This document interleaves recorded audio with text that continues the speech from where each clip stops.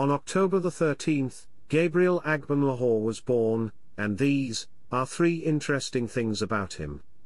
At 3, he actually has the third fastest hat-trick in the history of the Premier League.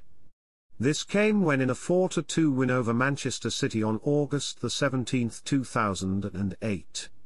Scoring in the 69th, 74th and 76th minute, the only person ahead of this record is Robbie Fowler and Sadio Mane.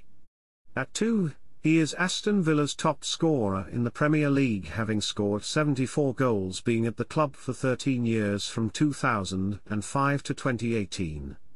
Finally, he had the chance to pick between 3 countries to play for. Scotland, from his mother who left him at the age of 2, Nigeria, from his father, and England, the country of his birth, all had a claim.